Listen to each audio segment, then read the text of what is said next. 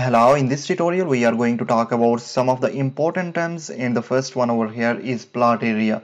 The area which is surrounded by a boundary line is called as plot area. Now in simple words, the total area which belong to you in a city or a town is termed as a plot area. So let's suppose this is the total area that you own in a city or a town. So this will be called as what?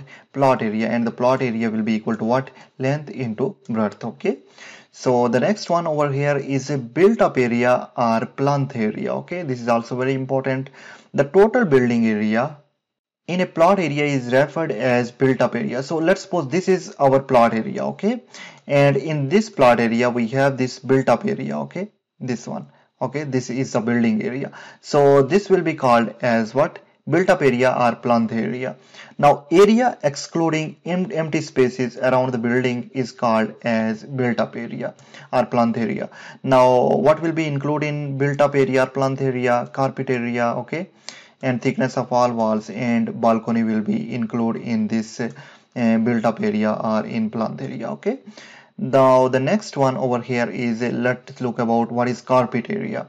Now carpet area is an area which is enclosed within the walls. Okay, it is within the walls. Okay, in simple words, area excluding walls in the built up area. From this built up area, when we exclude only the walls, the remaining area will be called as a carpet area. Okay, so let's suppose this is our walls, okay, in the plinth area, and when we exclude these walls, okay, from this area, and the remaining area will be called as what? Carpet area. Now carpet area will be equal to what? Built up area minus area of walls. Okay, now the next one over here is super built up area. Now super built up area is the built up area plus proportionate area of common areas, such as the swimming pools will be included in super built up area, staircase will be included in built up area. Okay, super built up area, sorry, lobby, lifts, open verandas. Okay, so here you can see we have just this super built up area, this built up area plus these extra spaces. Okay, like we have lobby, lift, we have this staircase. Okay, now the super built up area will be equal to built up area plus common areas like stairs, lobby. Okay, so this is all about the super built up area. Next one over here is setback area. Now the empty space around the building is called as setback area. This is our building, this is our whole building. Okay, and this empty space, okay, this is called as setback area. This one over here. Okay, now the setback area will be equal to total plot area. This one is total plot area minus super built up area will give us what? Setback area. Now the next term over here is lump sum items. This is also very important.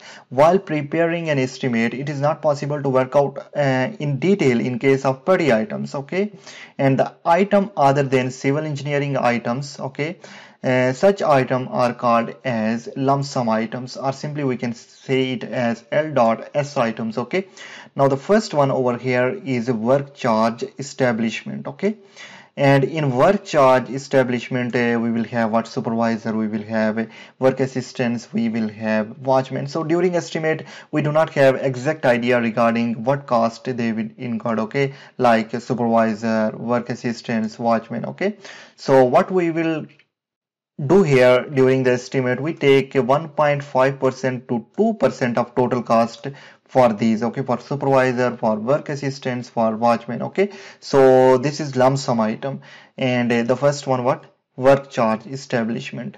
Now the next one over here is water supply charges. This is also in lump sum items. Okay, and we take 8% of total cost. And next one is electricity charges. Okay, we take 8% of total cost. And during execution of work or execution of project, we will have contingencies also. We take 3% to 5% of total cost. Okay, and we also include tool and plants of 1% to 1.5%. So these are what? Lump sum items. First one over here is work charge establishment, second one water supply charges, electricity charges, contingencies, tools and plants. So these are called as lump sum items. So these are very important terms in estimation. So hope you understand this session. We'll see you in the next.